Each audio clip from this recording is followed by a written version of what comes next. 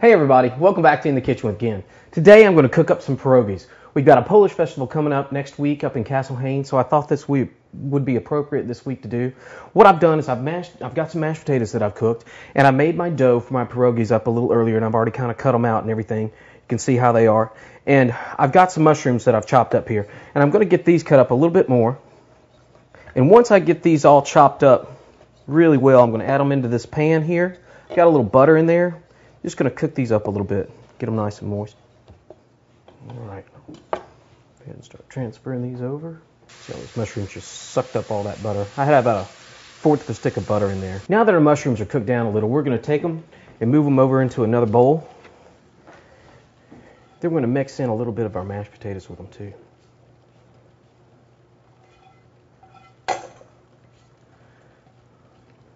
Love the smell of these mushrooms. Get some of our mashed potatoes down in here with it. Just enough to make a filling. You want to make sure that when you do your filling for your pierogies, that it's kind of cool. You don't want it too hot when you're putting it down in there. I'm just going to take this and mash it all up. Really get this mixed in here together. You can see how that's all really getting good and mixed up. There's a good balance of flavor to it. All right, now we're going to let this cool down a little bit. Then we're going to start filling up our pierogies. All right, now that we've got our mashed potatoes and mushrooms ready, we're going to start filling up some of these pierogies. What you want to start with is a little bit of pasta. You just want to wet the edges so they'll stick well. You'll put about a tablespoon of your mashed potato in here. You don't want it too full. You don't want it busting at the seams, and you'll be able to tell. You need to take out a little bit. Like I'm going to take a little bit out of this one. A little bit much. I'm just going to fold that over. Just pinch it.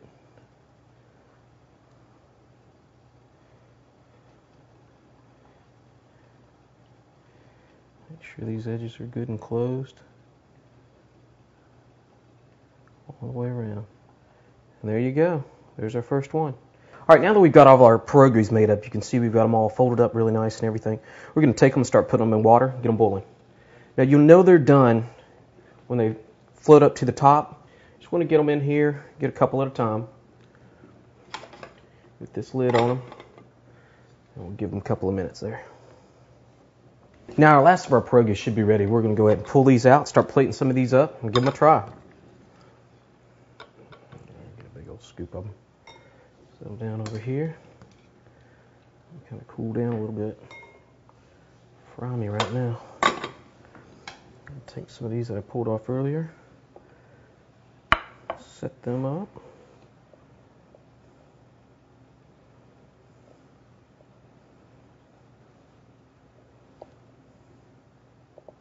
All right.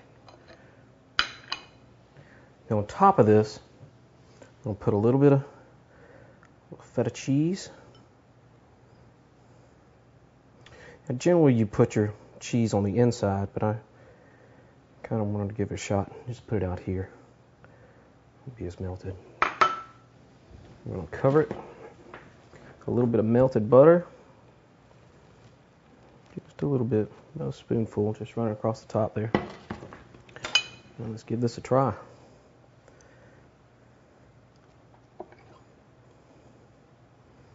Get a little bit of that feta, some of that butter.